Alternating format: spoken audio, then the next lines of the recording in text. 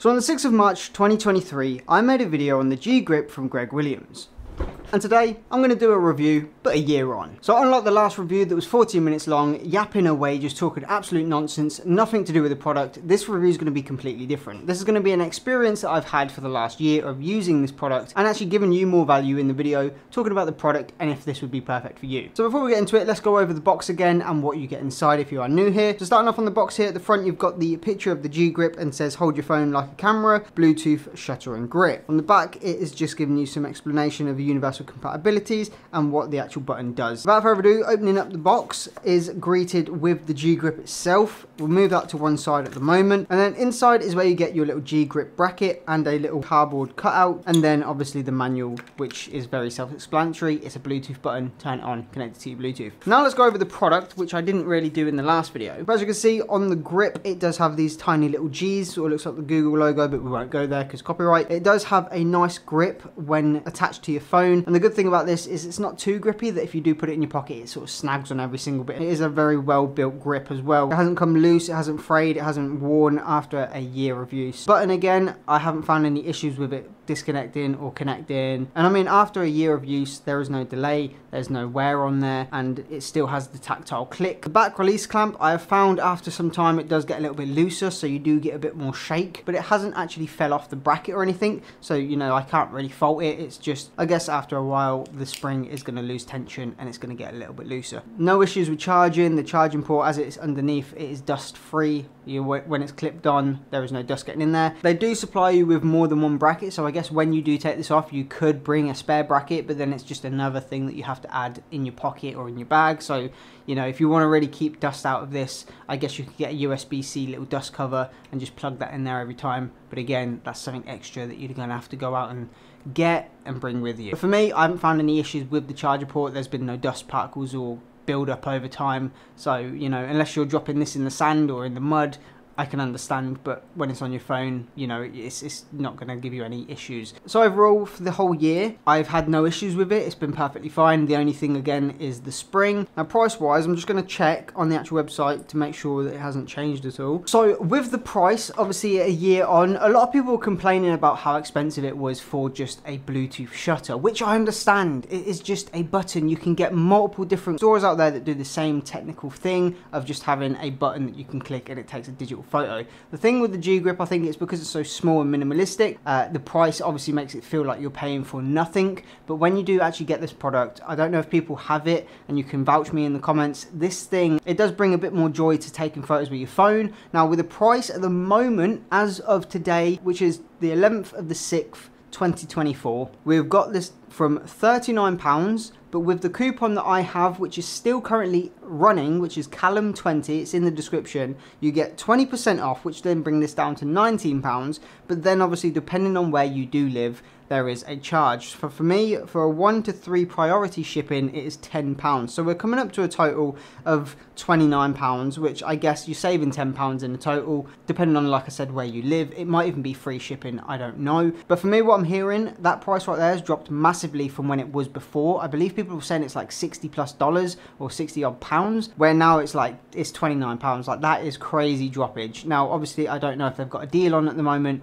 or what, but just so you know, that's the price that I'm getting as of today. So if you want to go check it out, probably now is your best bet. And again, use that coupon code Callum20 because that's going to save you 20% on the actual purchase. And every little helps when you come in to buy a new tech. So Callum20 is where you need to be. Now, coming back to the device itself, I've used this on and off. If I'm charging it and I take it off my phone, I tend to forget to actually put it back on. Most of the time it is on my phone, I keep it on there, but depending if I'm wearing jeans, joggers or whatnot. If I'm wearing jeans, I take it off because it doesn't actually fit in my pocket. Now, if I'm wearing joggers or if I know that I'm going to have like a side bag with my camera, I slap it on, I put my phone in the bag with the camera, so forth. So when it is actually on, I mean, it does give such a nice feel. And the thing that I love about something like this is the tactile click. It's not even the fact of, you know, what it does or how it makes a handheld feel of a camera in your hand while using a phone. It's that click, because sometimes I'll take the photo, but I don't know if I've actually physically taken the photo because I have my phone shutter sound off. And, you know, sometimes you think you've clicked the button, you get home and you haven't even got the photo that you wanted. So having that nice tactile click instantly lets me know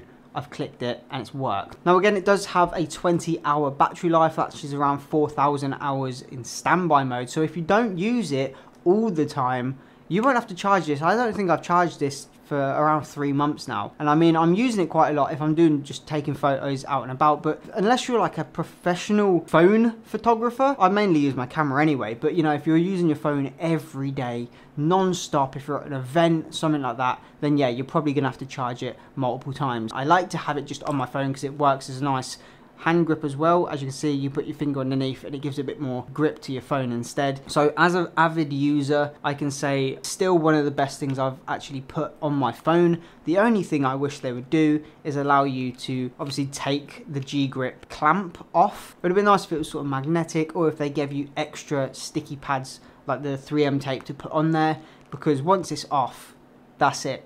You can't put it back on.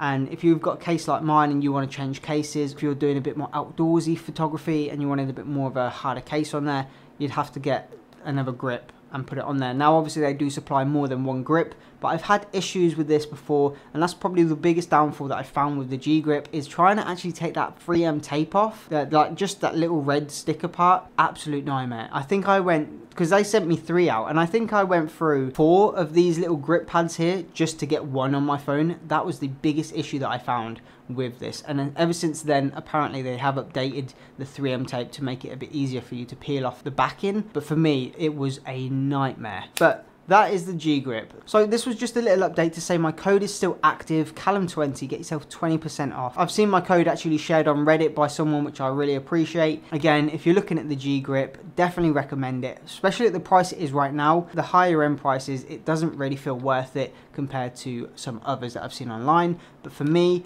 this has definitely been one of those things that I just carry as an everyday carry. And yeah, I definitely recommend it. And the good thing is if you get more than one, you can have one charged, one charging. I mean, if you are taking photos like crazy, if one runs out, slap that on, get another one, charge it, whatever. That is the G-grip. I hope you enjoyed this review a lot more than the previous review, because that was just absolute nightmare. I was getting into the whole reviewing scene and it was very new to me, where now I sort of understand. You want to see the product, you want to see what it's about, and that's it. But that's everything I can think of with the G-grip. If you enjoyed this video, hit subscribe because we've got so many more reviews on the way. Hit the like button if this helped you and you want to save this video for later on to come back and use the discount code. And also hitting the notification bell so you don't miss any further uploads. But other than that, remember, capture, create, captivate. That's the little motto we've got going on right here. And I'll see you all in the next video.